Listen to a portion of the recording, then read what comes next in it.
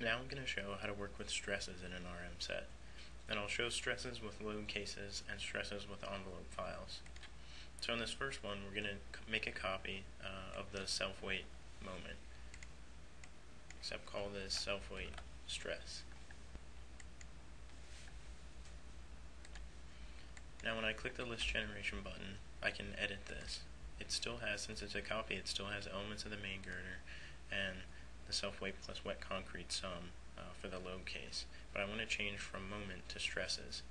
So if I come down to result component, I can scroll through and choose stress at a point. Now the line below becomes active and I can choose the stress point. From this drop-down menu, it should show all of the stress points in the cross-section. So here we only had two stress points, one at the top and one at the very bottom.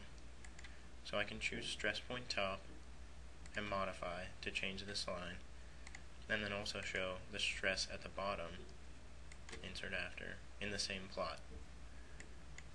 Now when I plot this, you can see the red line indicating the stress at the top due to self-weight, and the green line indicating the stress at the bottom fiber due to the self-weight. You can also see on here some dashed lines with numbers next to them, and these are the stress limits that were defined for the material. If I save this RM set and go out now to the material data, which is also under properties, and select the concrete material, you can see the stress limits that were defined. Here we have two stress limits that show the compressive stress and the tension stress limits. Back in the RM set, if I edit again and now go to this plot parameters tab, I can choose which stress limits are drawn in the plot. By default, all will be checked so that all stress points are shown. However, we can choose none, and now when I plot to file, you'll see that the stress graphs were basically fit to view, so they show up a lot taller now because the scale on the vertical axis has been changed. So it's the same values that were shown before, just scaled differently.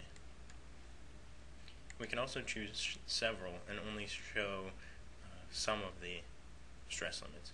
So I'm going to choose to just show stress limit 2.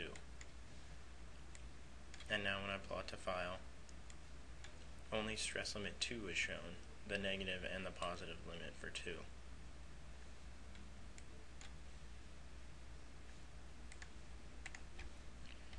Now I'm going to create an RM set showing stresses with an envelope file.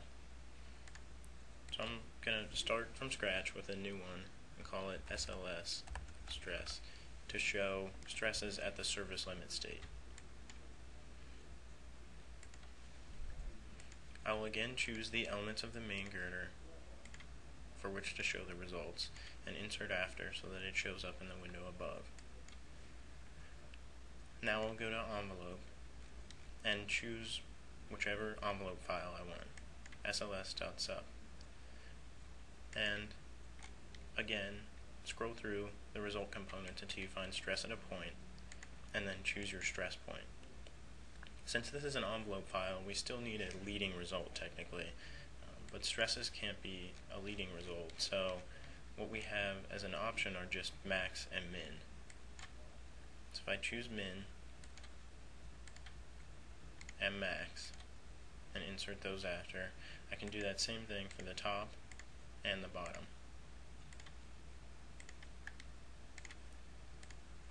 So now I have at the service limit state envelope file that I created, the max and min stresses at the top and the bottom.